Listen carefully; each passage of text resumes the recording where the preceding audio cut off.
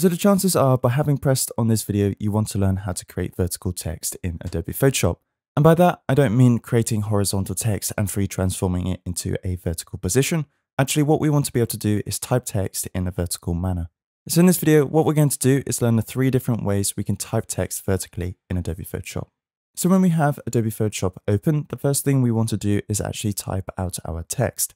And in order to do this, what we can do is use a tool called the Type tool. And the shortcut to the Type tool is the letter T, and it's always handy to know your shortcuts so that you don't have to go around finding the tools that you actually need.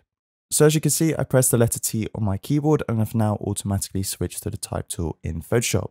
And the easiest way to tell this is because the parameters have changed at the top as well as our cursor, which is now displaying a different icon. So if we just press once anywhere on our screen using our left mouse button, we can draw out some text. Now I'm actually going to confirm this text by just pressing the tick at the top of our parameters here.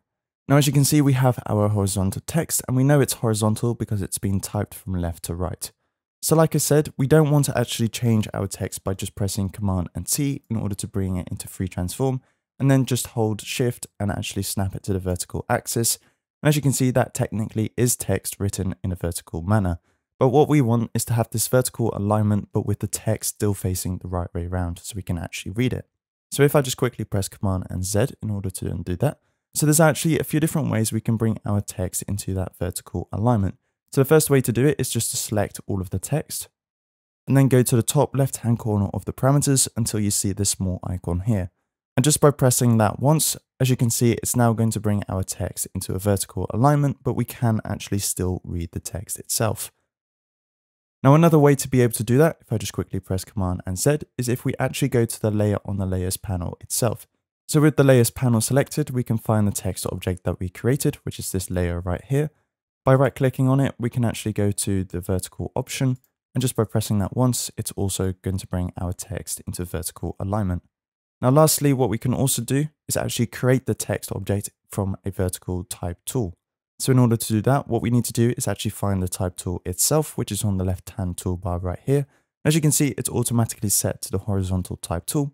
But in order to actually go to the vertical Type tool itself, what we need to do is hold on the Type tool. And as you can see, we get a drop down with a few different options. So we want the second option right here, which is the vertical Type tool. And just by releasing on that, our cursor once again changes. It's almost rotated by 90 degrees.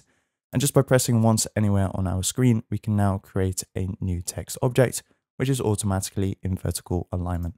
So as you can see, those are the 3 different ways you can actually align your text vertically in Adobe Photoshop. If you're interested in learning how you can actually write text in different shapes, then do check out the video on the right of the end screen.